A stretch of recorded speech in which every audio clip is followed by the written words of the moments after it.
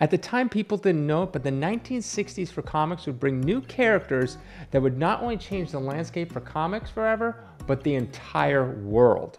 Superhero comics had kind of fallen out of fashion earlier, but they're starting to make a comeback. Monster and love stories that were once the top sellers had started to wane.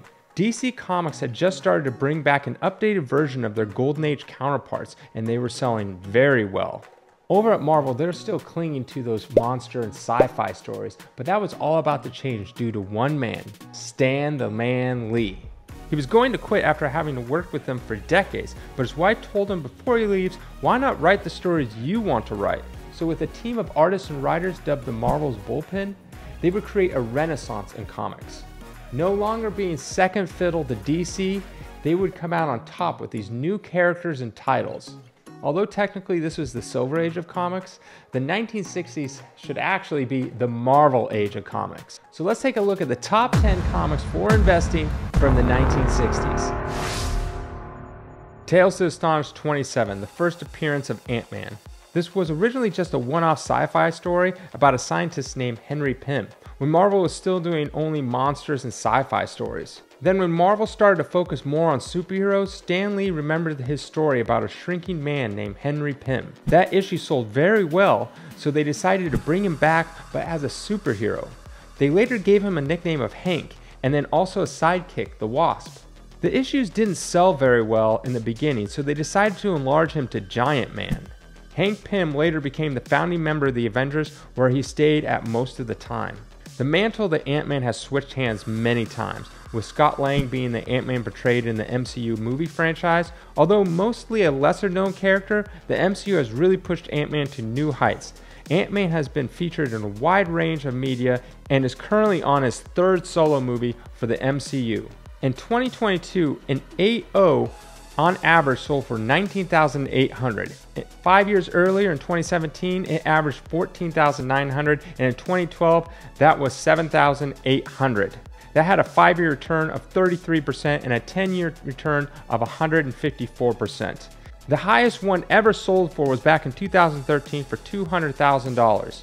Now, if you compare those 10-year returns to other investments, you got the Dow Jones at 151% in 10 years, the S&P 500 at 171%, Amazon, which was an amazing stock, was only at 574, Apple at 624%, and then real estate has been about 70% over the same 10-year span. Now, I know stocks, comics, and real estate, they're very different types of investments, but I'm just looking at the overall ROI, the return on your investment.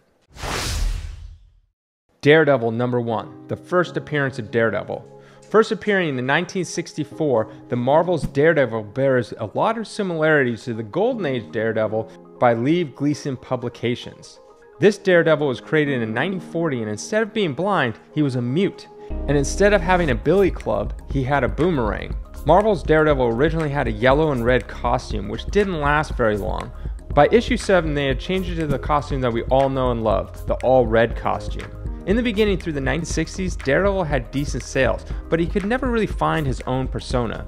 Then by the early 1970s, his comic began to flatline.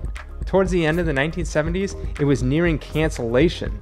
They reduced the number of issues from being a monthly book to just coming out once every 2 months, hoping that would help the book. But it wasn't until a young talented writer came and turned everything around. His name was Frank Miller. Originally coming on as an artist on issue 158, he would draw someone else's script. He really disliked the scripts he was given, so he threatened to quit. So Marvel decided to either cancel the series or give Miller the script writing duties. Miller drew and wrote the script starting with the issue 168. It sold so well that they brought it back to a monthly series. Daredevil finally found his own path and became a huge seller for Marvel going forward. Then Daredevil reached new heights when he got his own Netflix series, which was very popular. He popped up in video games, cartoons, and soon will get his own MCU TV show. In 2022, a 9.4 averaged $65,200. In 2017, it was $22,500. And in 2012, that was $13,499. That is a 5-year return of 190%, a 10-year return of 383%, with the highest one ever selling for $250,000. Avengers 1. the first appearance of the Avengers. After seeing the popularity of the DC's Justice League of America, Marvel wanted their own team of heroes as well. The Avengers were created to create a new line of books to sell and to cross-promote Marvel comic characters. An Iron Man fan might buy an Avengers book because Iron Man appears in them, and perhaps in turn takes an interest in Thor, who appears in the same book as a friend of Iron Man's. This would also help test out new characters to see how readers would respond before giving them their own comic series. The Avengers lineup would always be changing, adding or taking out characters. They would even spin off certain characters to have two sets of Avengers, such as the West Coast Avengers. The Avengers have always been in some form of media, either video games, many different iterations of an animated show, but it wasn't until the MCU brought together all their heroes at the same time for a massive spectacle film, The Avengers, where we saw them reach heights they've never reached before. The movie's built on an overarching story that pushed these movies into some of the highest grossing movies of all time, beating every other film record in history. Marvel will continue to push more and more of these Avengers movies, so expect this book to be more sought after with every generation. Avengers 1, an 8.5 in 2022, was averaging 28,600. In 2017, it was 16,000, and in 2012, it was a little over 13,000. That is a 5-year return of 79% and a 10-year return of 117%. Amazing Spider-Man #1, the second appearance of Spider-Man. Although this was his second appearance, this is also the start of one of the most sought after and valuable comic runs in comic book history. There's no run that has more key first appearances or key books in general than the Amazing Spider-Man run. Initially, his first appearance was Amazing Fantasy 15, but due to strong sales, they gave Spider-Man his own series. The series originally started out being published every 2 months, but quickly gained a following that saw it change to monthly. By focusing on Parker's everyday problems, Lee and Ditko created a groundbreaking, flawed, and self-doubting superhero, and the first major teenage superhero to be a protagonist and not a sidekick. Stan Lee would continue to write stories up until issue 100. Spider-Man isn't going anywhere. Add that to the fact that this is the most desired run in comic books.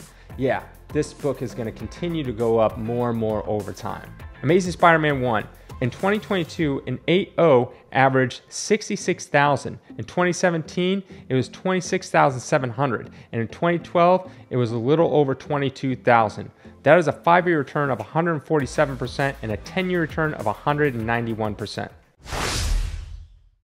Journey in the Mystery 83, the first appearance of Thor. The series Journey in the Mystery mostly dealt with monsters and sci-fi at the time, was starting to wane. Stan Lee wanted to do something new for the next issue. He figured most people already knew about the Greek and Roman gods, but not many knew about Norse gods, so he picked Thor, but he wanted to update him for modern readers. So he decided to make him more of a superhero. He enlisted Jack Kirby to draw him, who actually had experience drawing Thor already for DC and Tales from the Unexpected 16. Many of the characteristics from DC's Thor transferred over to Marvel's Thor. Stan Lee didn't have time to write the script, so he had his brother Larry write the script for the first Thor issue. Thor became the dominant character in the Journey in Mystery series, so they retitled it Thor on issue 126. Although Thor has had a very successful run in comics, he never really transferred over to other forms of media. He had his first live-action appearance in 1988's TV movie The Incredible Hulk Returns. Never really getting his own full animated TV series other than that 1966 cartoon. He would appear though in any other Avengers animated TV show. Then when the MCU started going, they brought in Chris Hemsworth to portray Thor. The film franchise was a massive success, which spawned many sequels and also had the Thor character in all the Avengers movies. In 2022, a 9.4 sold for $432,000. And 2017, a 9.4 was $191,000, and in 2012, it was $222,000. That is a 5-year return of 126% and a 10-year return of 94%. Iron Man, all jets ablaze, he's like and slide with repulsor rays, amazing armor. Tales of Suspense 39, the first appearance of Iron Man. Stan Lee wanted to make a character that no one would like, a capitalist who was in favor of war. This was also during the height of the Cold War, and Stan Lee knew his readers hated war. So he thought he would flip the script a bit and create a character who was exactly who the readers would hate. Somehow it worked, and Iron Man became very popular. His original look was created by Jack Kirby, then Steve Ditko redesigned his costume to the classic red and yellow in issue 48. Iron Man went on to become one of the founding members of the Avengers. Stan Lee explored unique stories with Iron Man that he hadn't with other characters, such as Tony Stark being an alcoholic. A very interesting thing about Iron Man was Stan Lee said they really never got fan mail from girls, but when they did, it was always for Iron Man. Iron Man slowly grew to become one of Marvel's top characters of all time. He had an animated series as far back as 1966, later appearing and having his own animated series, appearing in many video games along the way as well. But it wasn't until Robert Downey Jr. portrayed him in the MCU's Iron Man film where Iron Man went from a lower tier Marvel character to many people's favorite of all time.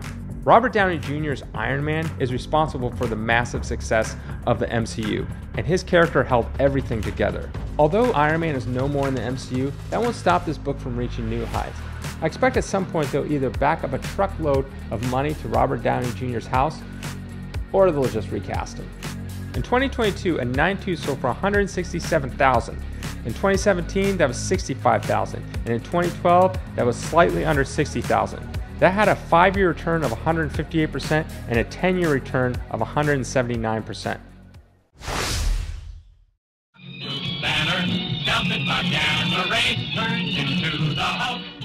Incredible Hulk #1, the first appearance of the Hulk.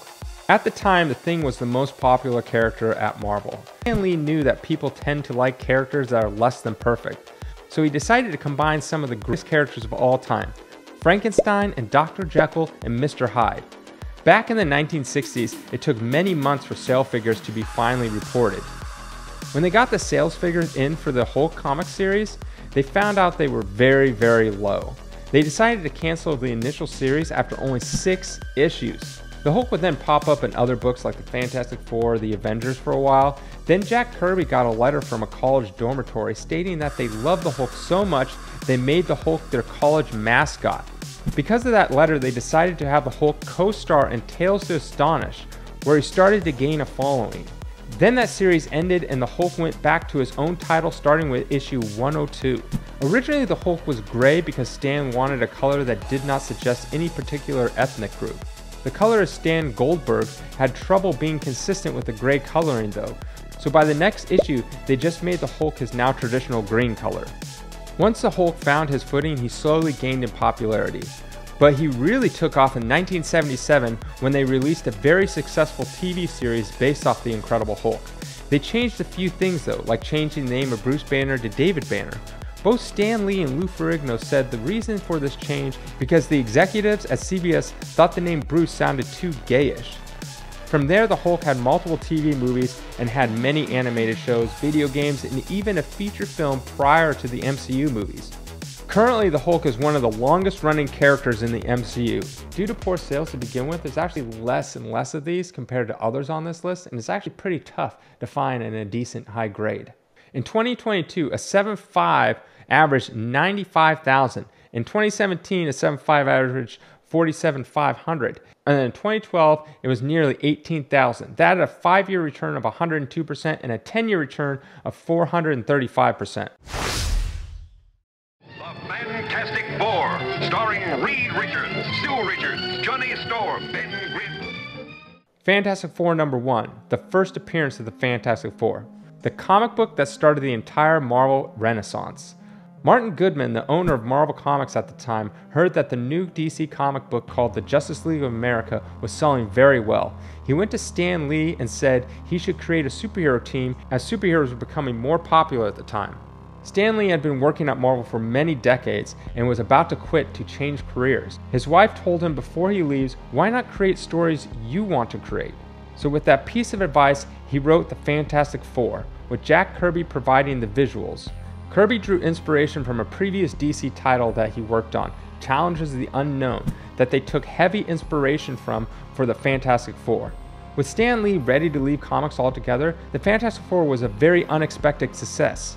So much so that they started to get fan mail, which Stan started printing in the comics by issue 3.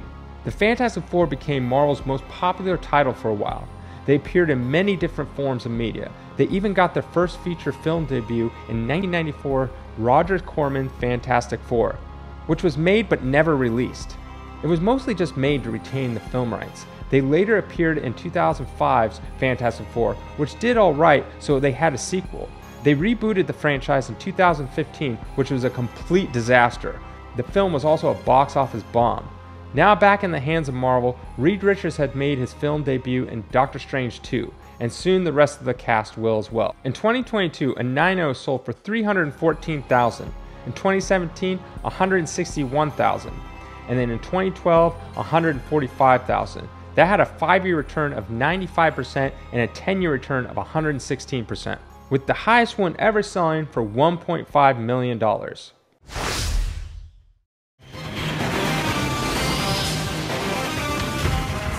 X-Men #1, the first appearance of the X-Men.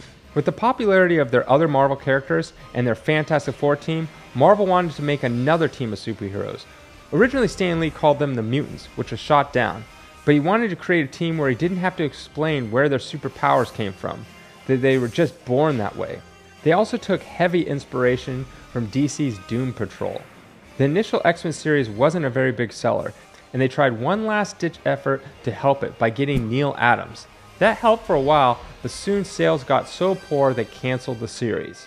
The people at Marvel loved the X-Men, so they kept the series going by just doing reprints of previous issues. Then in 1975, everything changed with giant-size X-Men. The series found new blood of writers and artists who made a new cast of mutants. Quickly, with the help of Wolverine, this new X-Men group became the most popular series at Marvel. There's no shortage of other mediums for the X-Men. From the birth of the video games to now, they continue to show up in TV shows, cartoons, and of course movies. At any given point, there is some sort of X-Men movie, cartoon, or TV show on. With its endless supply of characters, the X-Men are massive, and it all started with X-Men #1. I expect this comic to grow even more and more, and this comic is placed on many people's holy grail list. In 2022, a 9.0 sold for $120,000. In 2017, it was about $39,500, and then 2012 is about $30,000. That has a 5-year return of 208%, a 10-year return of 301%. Spider-Man, Spider-Man, does whatever a spider can.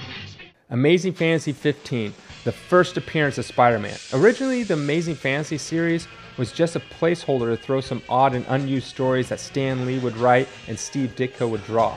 Originally it was titled Amazing Adventures, but that comic wasn't selling very well, so they changed it to Amazing Adult Fantasy because they were trying to gear it towards more grown-up readers. But during this time, the once top-selling monster and sci-fi stories were falling, and with DC introducing more superheroes into comic books, the superhero genre began to have a resurgence. Stan Lee had an idea for a character which he thought would be a huge success, a kind of new superhero, one who would be a teenager but not a sidekick, and one who would have everyman doubts, neuroses, and money problems. But the owner over at Marvel Comics, Martin Goodman, didn't think this would be a huge seller, so he never really went forward with it. Then one day they decided to cancel the low-selling Amazing Adult Fantasy comic line, and Stan Lee thought this would be the perfect place to introduce his new character, Spider-Man, because the comic was being canceled anyways. Martin Goodman reluctantly agreed. They then changed the name to Amazing Fantasy, and with the last issue, they released the first appearance of Spider-Man. Originally, the cover was drawn by Ditko, but Stan Lee didn't really like the look of it, so had Jack Kirby draw just the cover. This ended up being one of Marvel's highest-selling comics at the time. With the huge success, Marvel then launched Amazing Spider-Man series 7 months later. Spider-Man has become Marvel's most iconic character. He has been featured in numerous video games and has had many different animated TV shows, with a very popular one in the 1990s. He even had a live-action TV series in the 1970s. He made his film debut in 2002 that was a massive success. And since then, he's had a feature film every 3 to 4 years, in each film making close to or more than $1 billion in theaters. Spider-Man has gone to become one of the top-selling superheroes of all time and the most recognizable. He isn't going anywhere anytime soon, and this book will continue to climb in value for a very long time to come. In 2022, an 8.5 sold for $713,000. In 2017, it averaged $155,000, and in 2012, it was $108,000. That is a 5-year return of 359% and a 10-year return of 558%, and at one point, a 9.6 sold for a record price of $3.6 million. So that was the top 10 comics for investing from the 1960s. Let me know in the comments below if you have any of these or you're hoping to get one of these. Maybe these are on your holy grail list. Let me know and have a great day.